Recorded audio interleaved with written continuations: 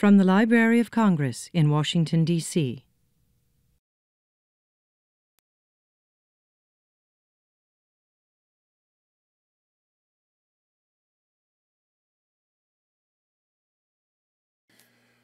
Good afternoon.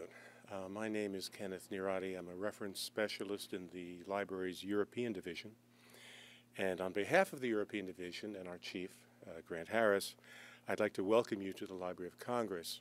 The European Division is one of 4 area studies divisions in the library and is responsible for recommending materials and reference for most of the countries of Europe except Great Britain and Ireland, Spain and Portugal, and European part of Turkey, which is covered by other divisions. Highlighted today is the Russian collection, which numbers some 1.6 million items, whether in Russian or about Russia. Our speaker today has made very good use of our rich Russian collections. Judge Stephen Williams practiced law in New York City at the firm of Debevoise Plimpton and as an assistant U.S. attorney, and then taught law at the University of Colorado Law School from 1969 to 1986, with visiting years at UCLA, Southern Methodist University, and the University of Chicago, where he was also a fellow in law and economics. He was appointed to the U.S. Court of Appeals for D.C. Circuit in 1986. Besides his current book, he is also the author of Liberal Reform in an Illiberal Regime, The Creation of Private Property in Russia, 1906 to 1915, published by Hoover Institution Press in 2006. Today he will be speaking about his current book, a biography of Vasily Maklakov, The Reformer, How One Liberal Fought to Preempt the Russian Revolution, published by Encounter Books in 2017. Available at fine bookstores everywhere. I am pleased and honored to introduce to you Judge Williams.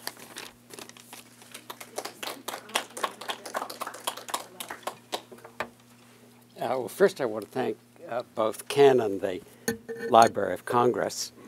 I think it's true as to both of them. Without them, I couldn't have written the book, possibly. The Library of Congress has a fine collection of the Duma records, which were the principal thing that I used here. But the Duma records are obscurely arranged in the sense that the spines do not clearly indicate what is inside the spines. So that very often I would find myself groping for what it was that I wanted. And Ken very often came to the rescue and managed to fish out from the shelves what I needed. So I'm extremely grateful personally to him and also to the Library of Congress and also to Peter Rudick, who I can see there, although since the Klieg light is in my eyes, I can't see him very well. But, excuse me? It's not loud enough. It's not loud enough. I was concerned with that. Now? The silver one is the speaker. What's this here for? This is for the... Okay. This one has a green light. Okay, but this one counts? That one counts. Do we turn this up? Turn volume. Just wait and see if you Can you hear? can. Say something again. Say something again. Let me try this one. Go ahead. Can you test it? Can you test it? Yes, yes. You hear? That's good? Okay, okay. So at any rate, I am very grateful to them and both the institution of the Library of Congress for making my research and obviously many other people's research possible. Today I want to do 3 things. One is to talk of Maklakov himself personally, so you develop, I hope, some appreciation for him, which working on him for 10 years I did. I came to feel he was a friend. And the second thing is to look at the problems that anyone trying to promote the rule of law in Russia in the critical period, 1905 to 1907, critical for me, critical for Maklakov, because that was when he was most active in it, to promote the rule of law, the obstacles that they faced. And finally, I want to close with a note on just a particular snippet of a debate that he had where his primary adversary was Alexander Kerensky, because I think it shows a kind of elegant way in which a speaker in an adversarial relationship can deal with a demagogic bully, if I may use that term. So first, Maklakov. It is harder to see here than I thought. I may hold my notes to get them closer to me. He's born in 1869, and his father combined sort of three capacities in his work. He was a scientist, an ophthalmologist who published research in ophthalmology. He was also a clinical physician, and in addition, he was a manager, somewhat indirectly, because he worked at the Moscow Eye Clinic, which still exists and is still an eye clinic. It's in a handsome building in Moscow. And there were, in what appears to have been a quite typical Tsarist arrangement, 3 layers of management above him, but the actual holders of those positions did not do any management. They were there because they were aristocrats and they needed to be taken care of, so they were given positions in the hierarchy of the institution, leaving the actual work of management to people below that level, including Alexei Maklakov, my man's father. His mother was very well educated, spoke 4 languages, and she was very religious. And I emphasize the religion because, first place, Maklakov, writing about her, emphasizes it. And the second place, it's reasonably clear that in Russia of that era, if you're a highly educated intellectual person, religiosity is not the first thing that comes to mind. So that the Maklakov household brought together 2 different intellectual strains in what appears to have been harmony and love, and I think helps set the threshold for Maklakov as someone who can deal with people who disagree on very fundamental issues in as harmonious a way as people who disagree on fundamental issues can. Incidentally, his mother died shortly before he became 12. In due course, his father remarried. His stepmother, there's not the, as you would expect, there's not quite the devotion to her as there was to his mother. But I think Maklakov's father was already very well connected both intellectually and politically. And I think the stepmother, Alexei Maklakov's second wife, brought him in touch with more and more of the intellectual elite. So these were around all the time of Maklakov's later youth. His time at the university. First, at the university, his reputation for eloquence was established. There was a famine in 1891, and there was a practice in the university of a student orchestra having a concert, the proceeds of which were normally given to help impoverished students at the university get along. But at the time of this famine, the idea came forward that it would be good to devote the proceeds that year to famine relief. But not everyone agreed. There was a large meeting in a large hall with students. There was students gathered on one side of the room advocating the traditional treatment of the proceeds, on the other side of the room advocating famine relief. They sort of proceeded alternate sides, and then Maklakov spoke on the side of famine relief, at which point the line for using it for the traditional purpose faded away, and the decision was made to give it to devote it to famine relief.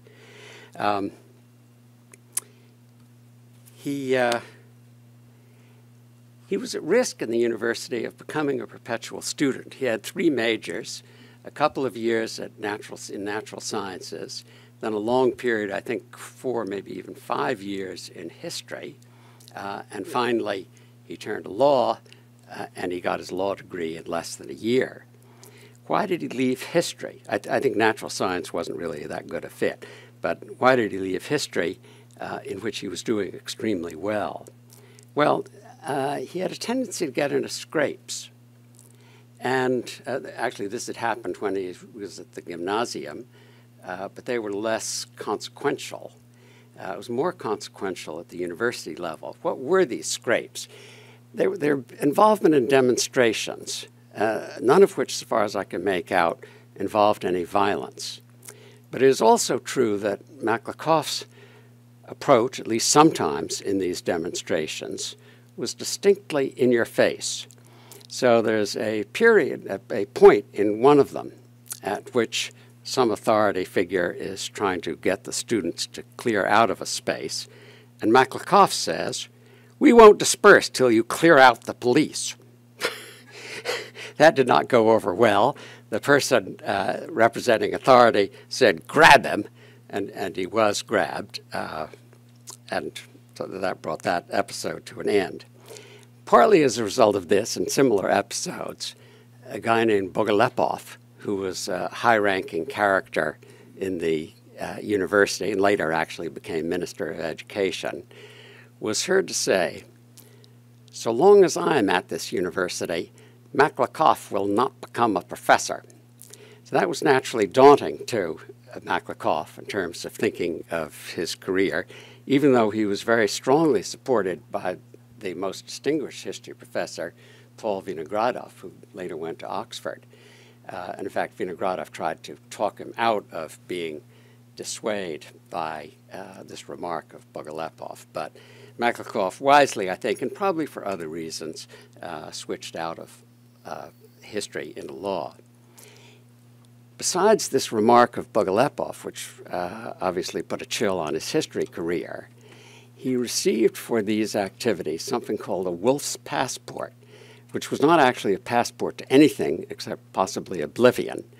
It meant essentially you were barred from the university until this passport should be revoked, and there was no particular procedure for getting it revoked. So it was the end of an intellectual career, really, or at least potentially it was. Now, I mentioned that Maklakov's father was very well connected, and he was, and he managed to get this reversed. But it did mean that there was a period when Maklakov was at risk of essentially having his career blighted for what, in the long run of things, seems no good reason at all. At this point, I want to introduce my Maklakov's brother. My Maklakov is Vasily. The brother who's interesting and important is Nikolai. They have the same family background, and Nikolai turns out in many respects to be the virtual opposite. At this period when my Maklakov is at every stage resisting government arbitrariness, his brother Nikolai is staging government arbitrariness. And the most sort of intense development of this is the Baylis trial. The Baylis trial, sometimes called Russia's Dreyfus trial, involved a Jew who had the unfortunate fact of being Jewish and being located in the vague general vicinity of a place where the corpse of a child who'd been brutally murdered was found. And the other thing that was hard luck for Baylis was that some anti-Semites in the area had the bright idea that this was an occasion, this should be used to have a trial for blood libel, an accusation that Baylis had done this, and that it was all part of a Jewish project to produce blood for somewhat mysterious Jewish rituals. So this trial proceeded, staged managed by Nikolai Maklakov with Vasily Maklakov, I think it's fair to say the lead defense attorney. I do want to quote the remark of a juror who was questioned by a reporter after the case. Karobchevsky, we didn't understand. Grusenberg, we didn't trust. Maklakov, he hit the nail on the head. So it sounds as if his argument was quite pivotal in the acquittal of Bayliss. So Nikolai, meanwhile, was not only generally stage managing this, but doing extremely fishy things, of which the clearest example is eavesdropping on the jury. Although, as someone pointed out, it must have been sort of depressing because people on the jury kept remarking, there doesn't seem to be any relevant evidence, which was true. There wasn't. So the question is, why are these two brothers brought up in the same household so different? And my theory, entirely speculative, is that Vasily Maklakov was often and seriously the target of regime arbitrariness, and he responded to that, as almost anyone might, with a deep hostility to that sort of thing and a determination to fight it. Of course, he fought it on behalf of other people. While, so far as appears, Nikolai had no such experience. So if you have a rebellious child, take consolation. You may be breeding a great champion of the rule of law. A word about his friends. I want to leave time for other important things. The most important one there really is Tolstoy. He first saw Tolstoy quite by accident when he was sent because of an epidemic, not an epidemic, that overstates it, a rash of diphtheria, into the house of friends. And incidentally, the father-husband in this house was the model for Stivo Oblonsky in Anna Karenina. Anyway, so he's sent as a child there.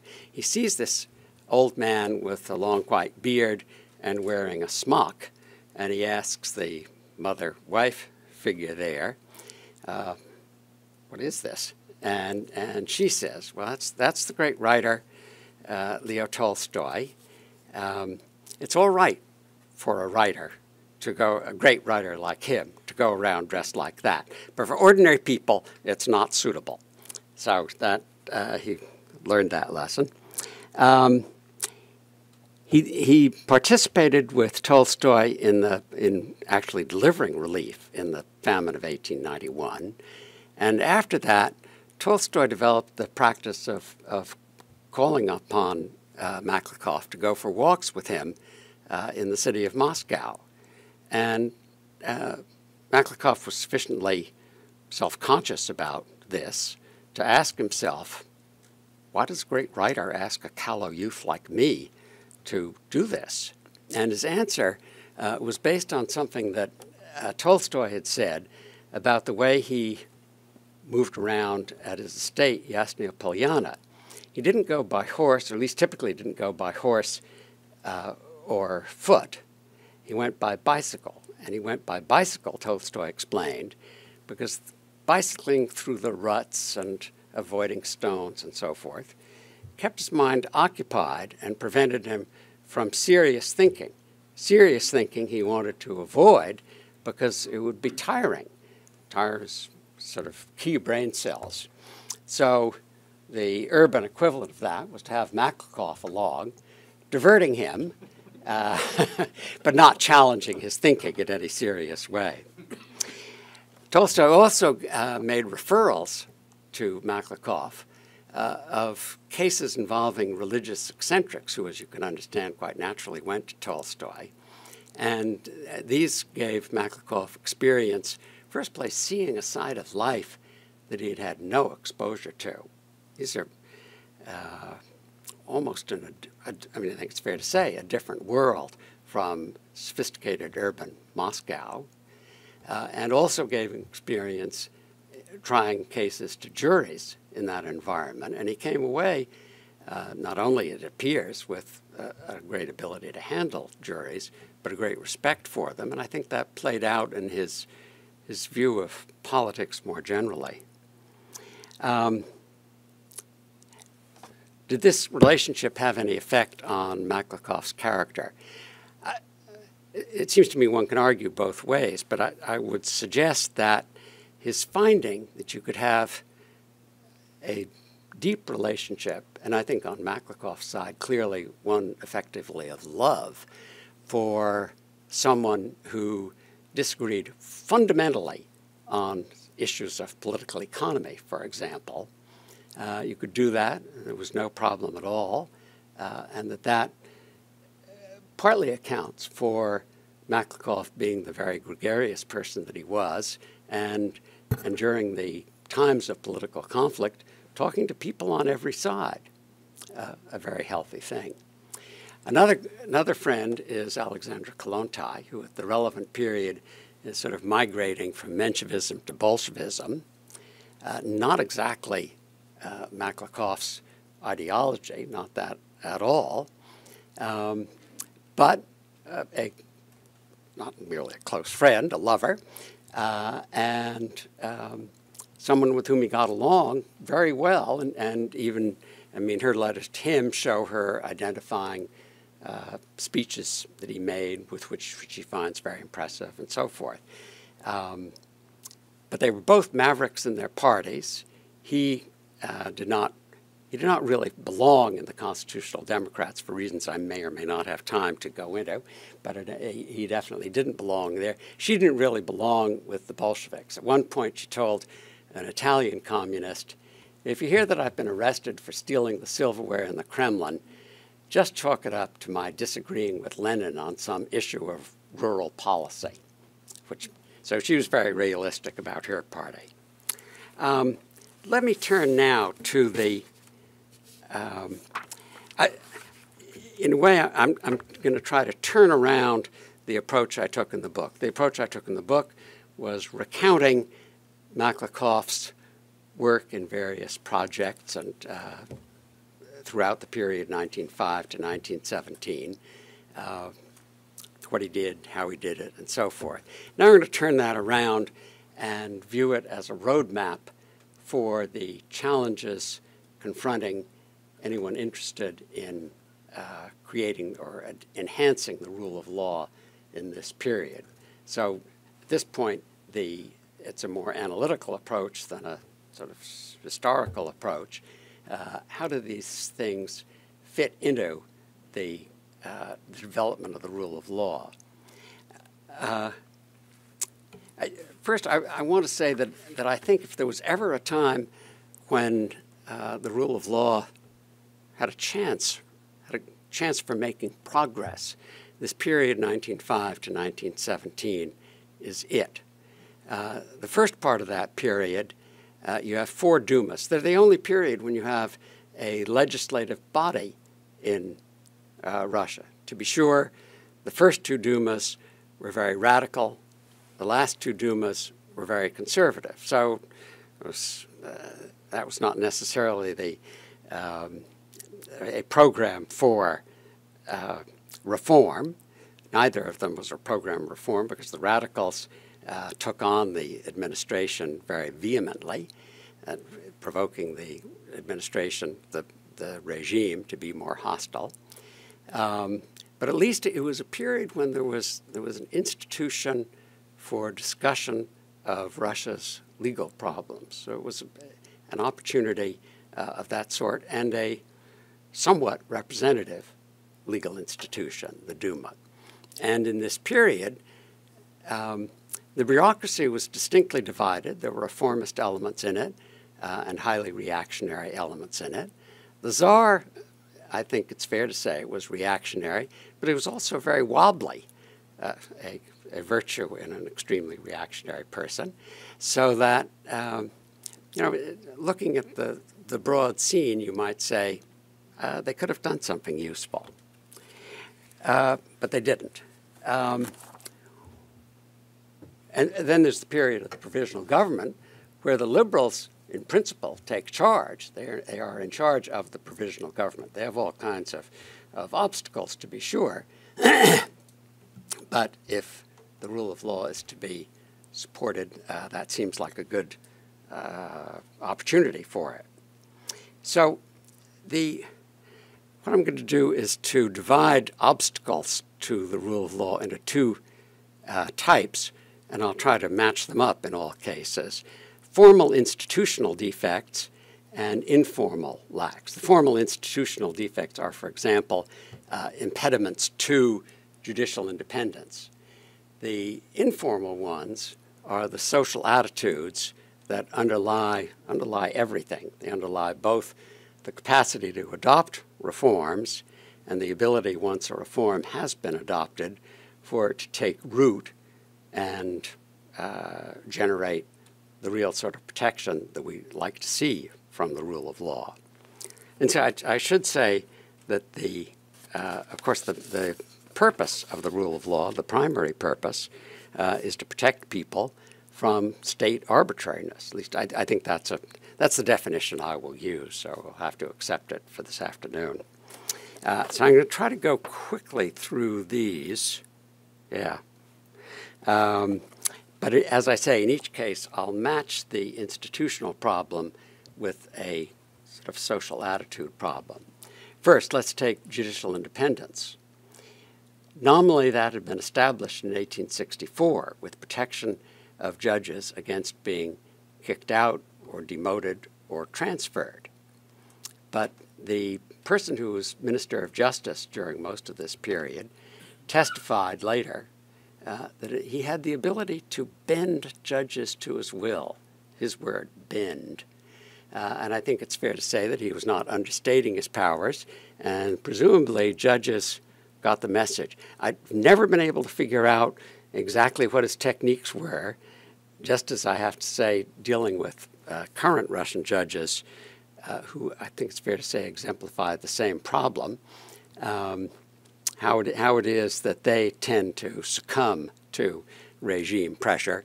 But there is regime pressure, and it is successfully exerted. Now, what about the relevant social attitudes? In the elite, let's take Tolstoy, perhaps indeed the most extreme example, but not that far off from his fellow highly intellectual colleagues. He took seriously the biblical injunction, "Judge not that ye be not judged." And taking that view, and also the view that all state exercise of power was illegitimate and equally illegitimate, he wasn't interested in nuances of the difference between an independent court and a submissive court. So he was no friend at all, no friend at all on this issue. He was a good friend as a person.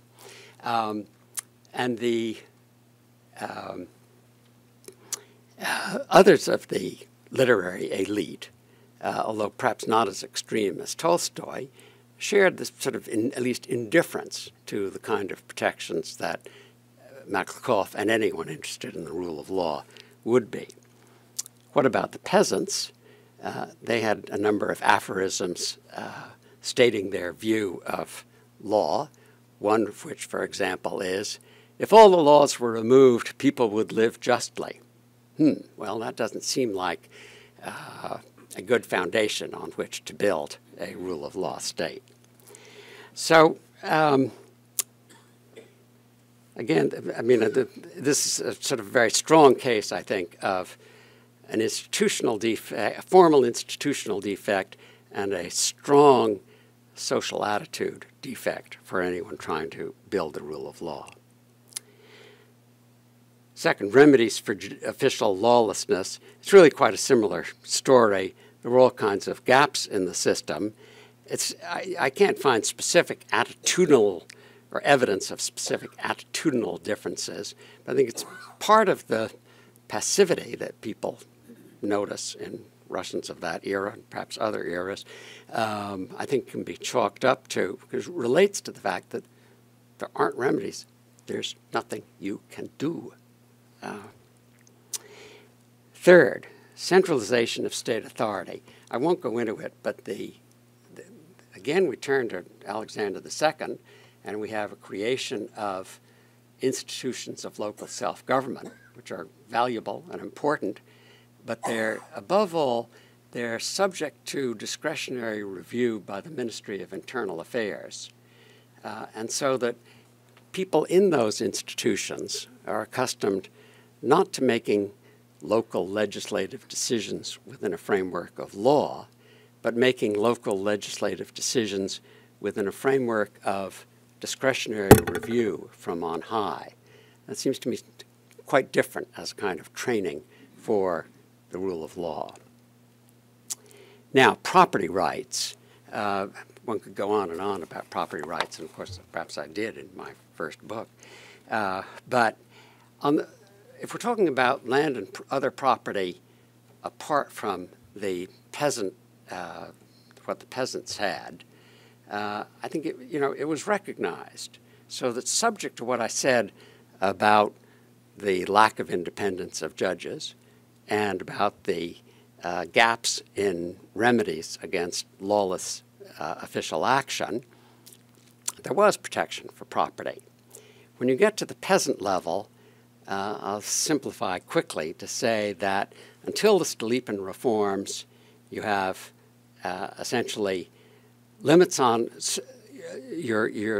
a family's lot size was subject to reduction depending upon or possibly increase, depending upon essentially the number of workers in each family on the commune, and the ability to cultivate the land was circumscribed by the need for coordinating with all the other people because of the tiny lot size. And the Stolypin reforms, although I think they're important, barely scratch the surface in that.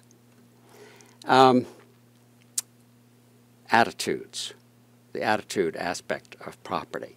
Contrast the West, where private property is generally recognized as a bulwark against the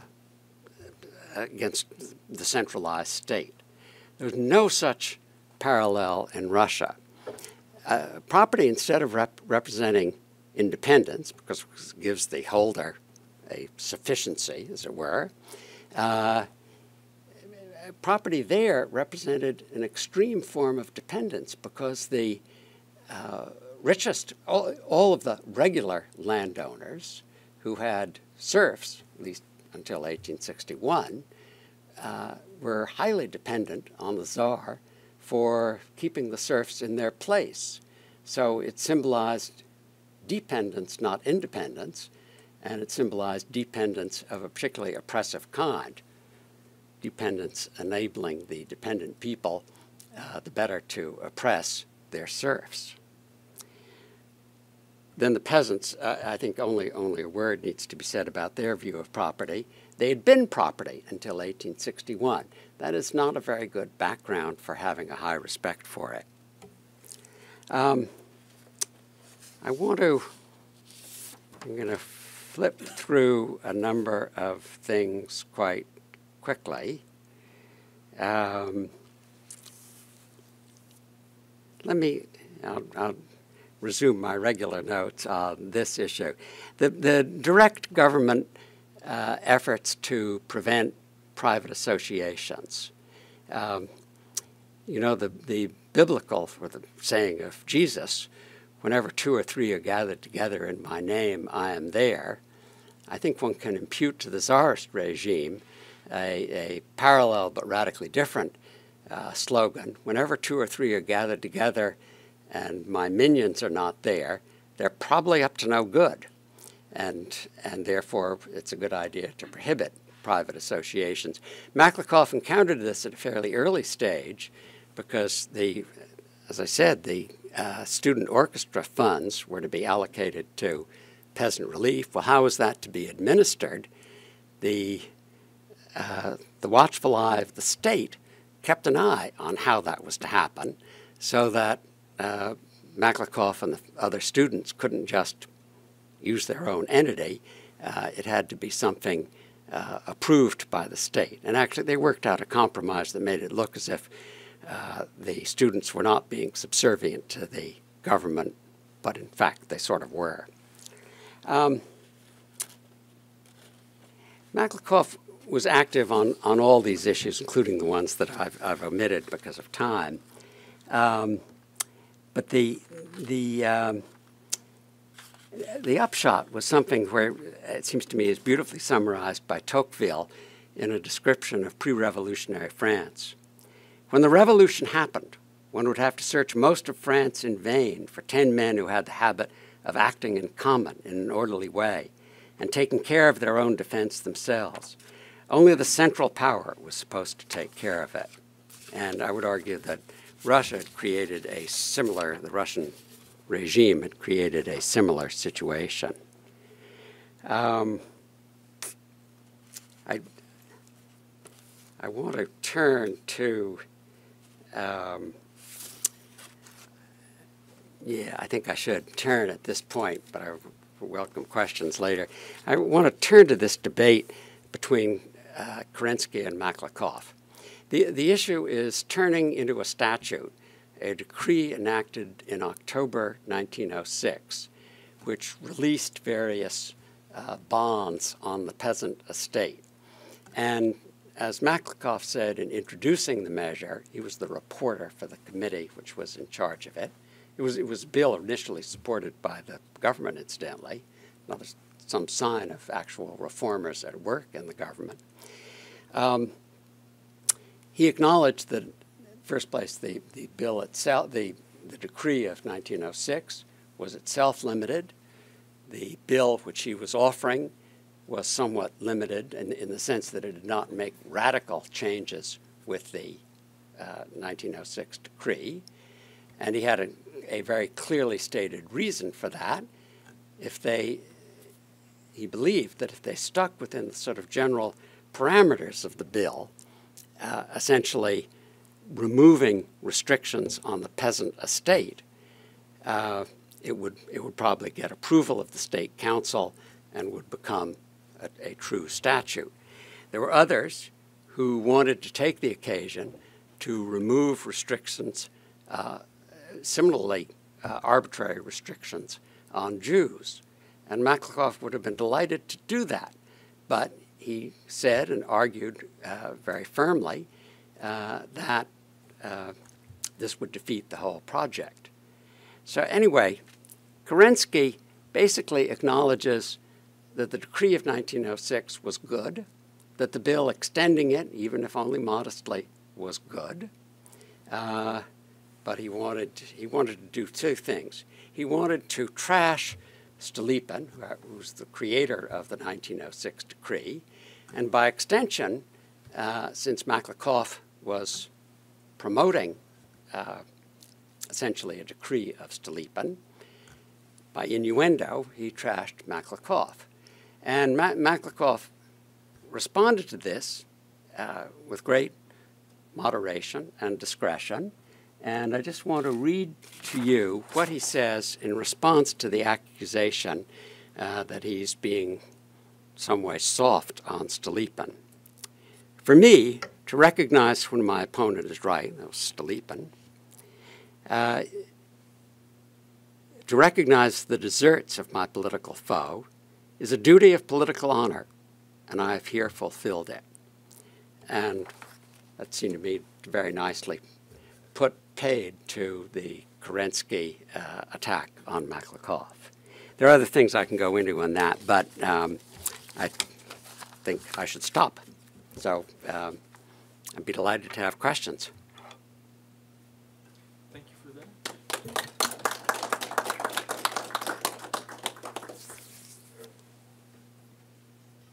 Eric? So he had legal training in the revolutionary movements of 1905 and 1917, and just more generally in his theory of law and the rule of law. How did he come to reconcile that with those revolutionary moments? And I mean, there were debates among jurists about principles of natural law versus positive law, and whether revolution was compatible with that, and whether, I mean, there were other thinkers in the cadets who said, well, we promote rule of law, but revolution can be part of that if we embrace principles of natural right and thereby impose natural right into the legal system and thereby reconcile all of these things. Did he have sort of a philosophy of natural right? If I can, I'll try to take a two-track approach to that. Yeah. One is part of what you're saying sounds in very high legal theory.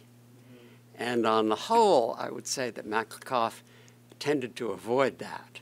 Now, one area where perhaps you would say he didn't was on the question of coups d'états, whatever the plural is, where his position was a quite practical one. That is to say, how does it all work out? He acknowledges that they're illegal when they happen, but sometimes, and he points, for example, to the coming to power of Catherine the Great, they work out well, and they become accepted by the society, and that's it. You just got to move on. He did not think that that was true of the coup of June 3, 1907, the coup by which the Tsar changed the franchise for the election of the Duma. That's why we go from the radical first two Dumas to the conservative third and fourth Dumas. So he did not accept that as a coup that got legitimized. Then as to the, I think it's fair to say that in the in the February Revolution, where the Tsarist regime, where Tsar Nicholas was compelled effectively to abdicate, he pretty strongly believed that the liberals taking power should do everything they could to make his brother Michael the Tsar, which was actually what Nicholas tried to bring about, while all the others, except for Maklakov, tried to discourage that, I think because they felt it would get in the way of their exercise of power. And also, I think they had no sense, and this goes back to the sort of cultural attitude toward institutions. They had no sense of the advantage of having a framework for reaching decisions. The Duma had a very narrow franchise starting in June 1907. So the Duma that was around in February 1917 was in certain respects illegitimate and unrepresentative. There were actually ways in which that could have been changed, because there was a practice in other institutions of bringing back into the current institution former members of the institution. So the Duma, the fourth Duma, could have added back in people from the first, second, and third, and thus made it a more representative institution. As far as I can make out, the liberals spent no time at all thinking about this option, and I can only attribute it to an indifference to sort of institutional continuation and normalcy and balance of powers. Inside, somewhere in my notes, I have a favorite quotation of mine, which is Maklakov quoting the poet Nekrasov: "It isn't easy to correct the work of centuries." And I think the liberals, saving Maklakov and a few others, had very little sense of that.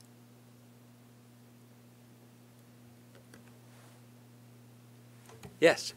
In the Levichak Russian linguist, could you tell us how and where did you find documents and records, if it was in Russian archive, how you learned old Russian spelling? Oh, the Russian printing? Yes.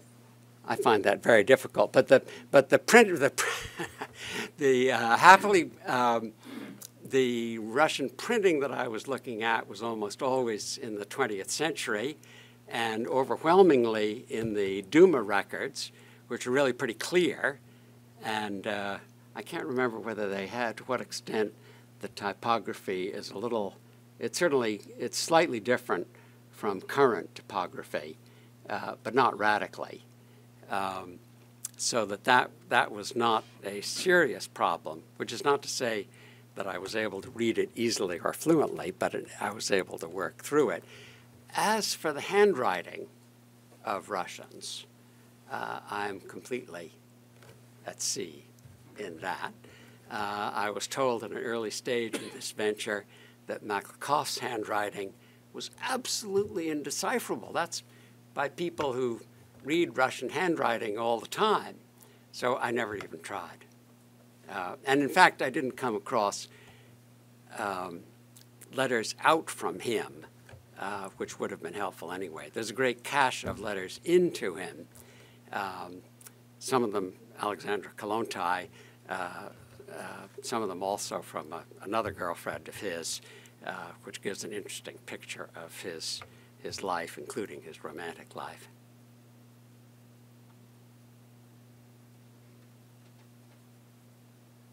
Yeah, Eric. That's fine. So, what was his relationship with the Octobrists like? I've been reading recently about an attempt by the Trubetskoy brothers to create a party of peaceful renewal between the cadets and the Octobrists.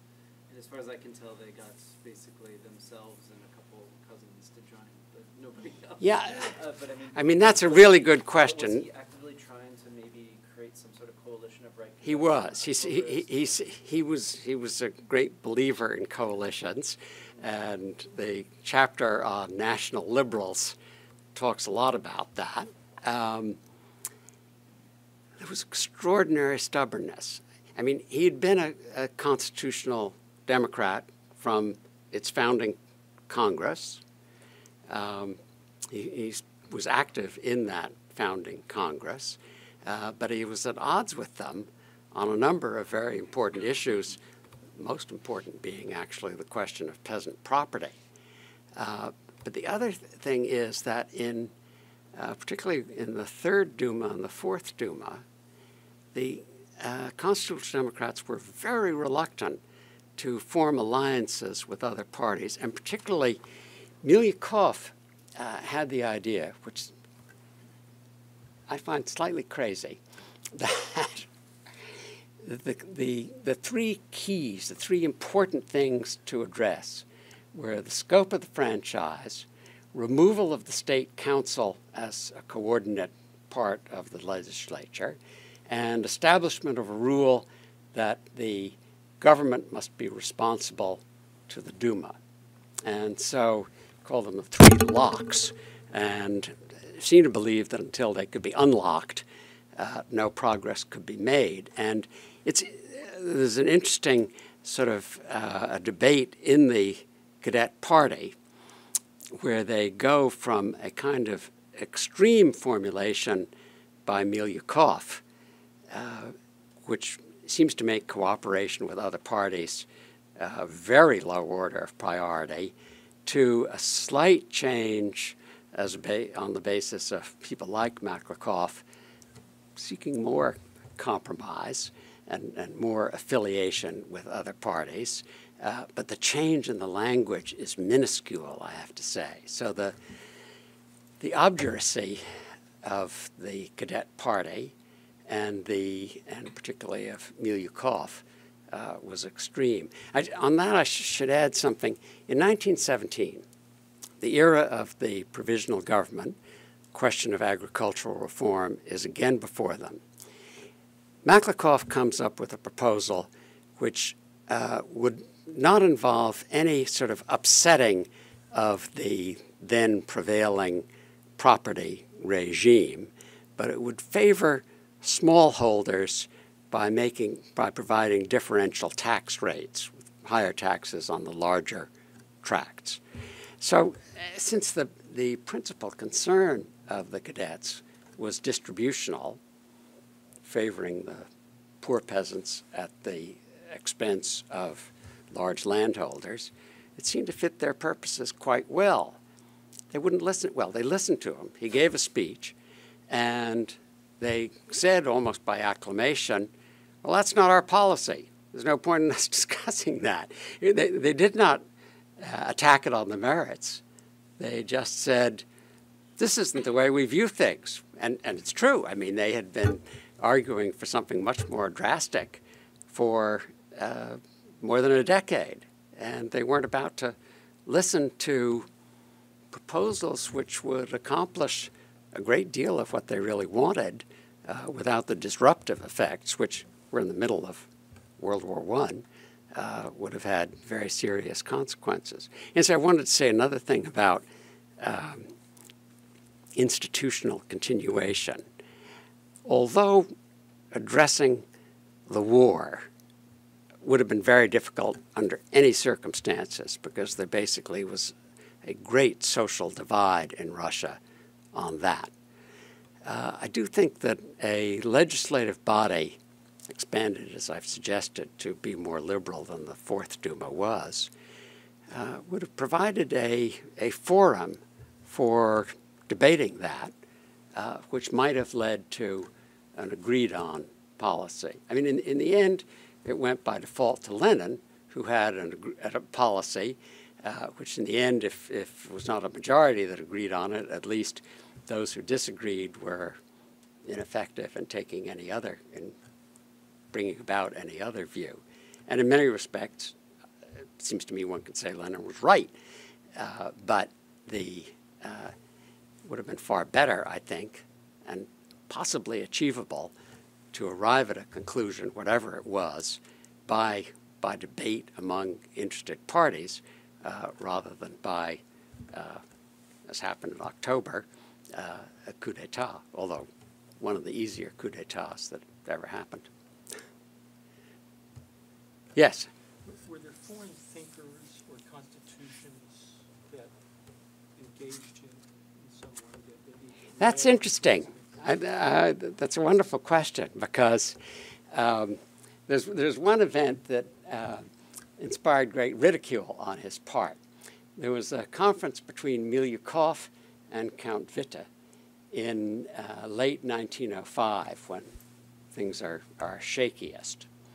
And Maklakov says, what the Tsar should do is promulgate a constitution.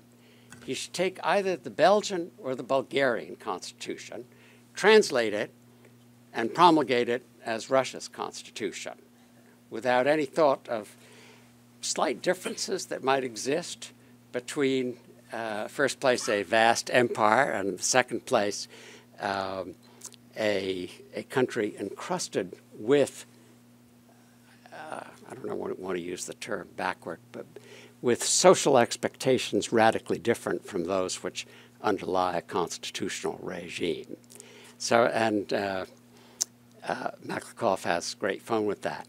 I think it's fair to say he might be criticized for not paying enough attention to foreign possibilities.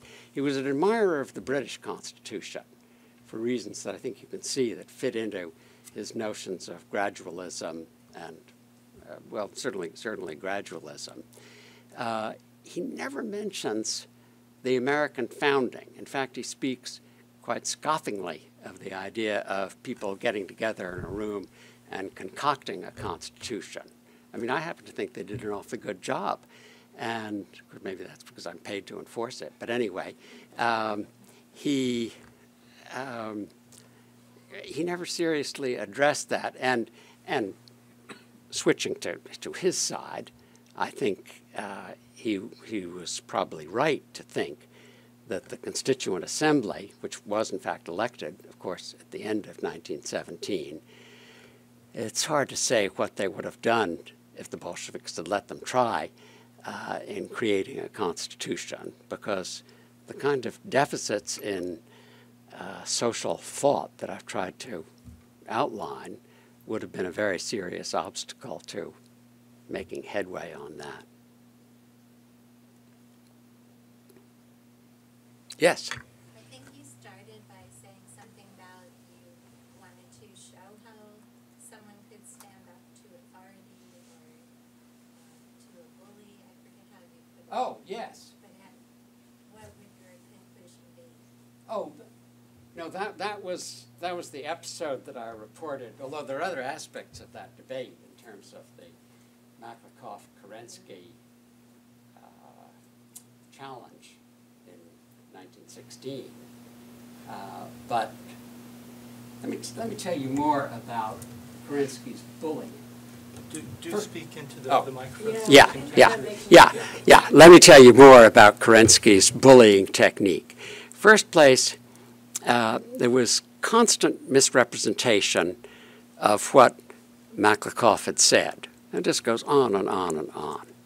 Second place, there was this innuendo that since this decree came from Stolypin, And Maklakov is working within the framework of trying to improve that decree as well as turning it into a statute. Maklakov is therefore in some way tainted with all the sins that the liberals generally attributed to Stolypin. I mean, I think I find it dishonest, bullying in the sense of charging on and on, even in the face of mild correction by Maklakov, and not a way in which people who are seriously wishing to advance the argument would debate. But Maklakov really never picks up, never responds by mirroring those techniques. Quite the opposite. He responds possibly by even being more inclined to a sort of cool analytical view and a non-accusatory view than he normally is, although those are attributes of his debating style all the time. So, so maybe it's not that much different. But he's not blown into echoing the misbehavior by my lights, and I think definitely his lights, of Kerensky. I have to say that I'm probably the only person in the field of Russian history who's read that debate. And I feel it gave me an exposure to Kerensky that I would never want to have again, and that gives me a perspective on Kerensky that scholars of the period would all benefit from. I tried to share that in the book. One more question? Just a quick question. I know that your book ends with 1917, but how did he fare after the revolution? The book actually goes on. There's a chapter called Exile. So we have actually 40 years covered in less than 20 pages. And he was named ambassador to France by the provisional government. In October, he heads off to France. But before he can present his credentials at the Quai d'Orsay, the provisional government has fallen and the Bolsheviks are in charge. So he's left there without credentials, essentially, or without working credentials. Now, France didn't recognize the Bolshevik regime until 1924, so there's a 7-year gap, during which Maklakov essentially occupied the Russian embassy in Paris and carried on responsibilities as best he could. The responsibilities fell into a variety of forms. In the very first period, it was trying to make sure that some Russian voice was heard at the Paris Peace Conference. And I think he did as well as one could, but the people at the Paris Peace Conference were just not that interested in what defrocked Russians, as it were, might have to say. They also weren't interested in what the Bolsheviks had to say, because they were very doubtful whether the Bolsheviks would survive. So that was one project where I think he tried as well as he possibly could. The other great activity really was being a Russian voice in Paris, a channel between the emigre community and the French government. And I should say the French government, to its credit, actually created an office to which it appointed him to be this representative from the Russians to themselves. And he had to do such things as when let's see, there was a trying to remember, there were 2 assassinations, and one was by I think it's a Pole in Poland, and he's arrested and is sent to a military tribunal When the Russians hear that, Russians in Paris hear that, they think, ugh, that's the end for this poor guy. And the assassination was one they were generally sympathetic to. So they did not like the idea of this person getting a quick brush off at a military trial. In fact, it turned out that the Poles had selected this means because they could control it. Not a model of the rule of law, perhaps. They could control it and make sure that nothing drastic happened to this guy. And actually, Maklakov, through an intermediary, learned what was up and was able to pacify the Russians. So he was doing that sort of thing. And the other thing he had to do a great deal was to help Russians get their papers out of the French bureaucracy. And as I point out in the book, Maklakov is recognized in a novel published in France in, I think, 2015 as someone who has helped one of the characters in the novel get admission to France. And so he casts a shadow going forward about 100 years. So. Thank you. Oops.